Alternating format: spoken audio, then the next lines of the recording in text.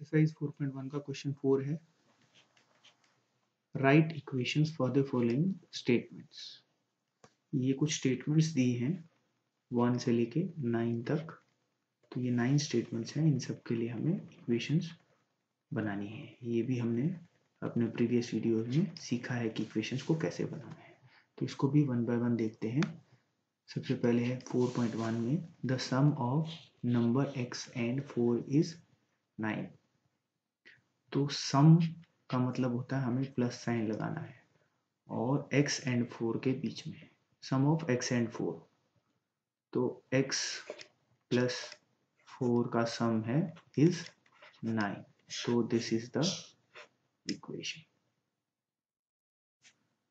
अब इक्वेशन ये 2 देखिए, 2 सब्ट्रैक्टेड फ्रॉम y इज 8। तो सब्ट्रैक्टेड का मतलब होता है माइनस, यानी y में से 2 को सब्ट्रैक्ट करना है, यानी y minus 2 is equal to 8। तो ये हो गई हमारी इक्वेशन नंबर 2। थर्ड स्टेटमेंट है 10 टाइम्स a इज 70। तो 10 टाइम्स a का मतलब होता है, टाइम्स का मतलब है मल्टीप्लाई, और 10 और a इज इक्वल टू 70।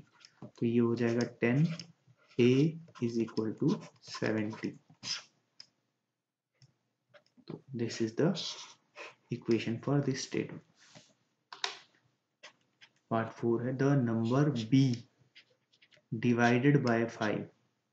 तो b divided by 5 is b upon 5 gives 6, यानी इक्वल्स टू 6। तो गिव्स का मतलब है इक्वल्स टू, तो ये हो गया equation b bye 5 is equal to 6।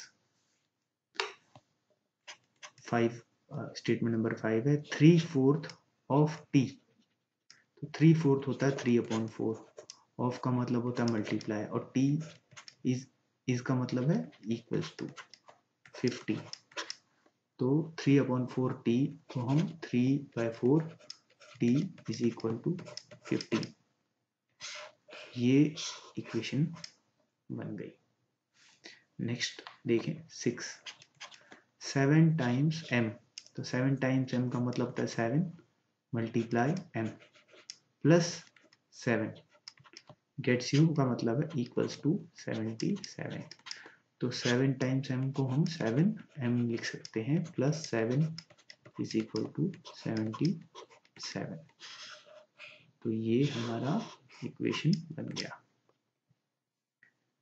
Next है 7th 1/4 of a number x। तो 1/4 ऑफ का मतलब मल्टीप्लाई x -4 गिव्स 4। गिव्स का मतलब इक्वल्स टू और 4। तो 1/4 इंटू एक्स को हम ऐसे लिख सकते हैं 1/4x -4 इज इक्वल टू 4, या फिर हम ऐसे भी लिख सकते हैं x/4 -4 इज इक्वल टू 4। तो ये हमारी इक्वेशन बन गई। या ऐसे लिख दें या ऐसे लिख दें, एक ही बात है। नेक्स्ट है 8 if you take away 6 from 6 time y you get 60। तो 6 टाइम्स y का मतलब होता है 6 इंटू y, और take if you take away 6 from this, तो इसमें से 6 टाइम्स y में से हमें माइनस करना है 6, यू गेट 60। तो 6 इंटू वाई को हम 6y भी लिख सकते हैं,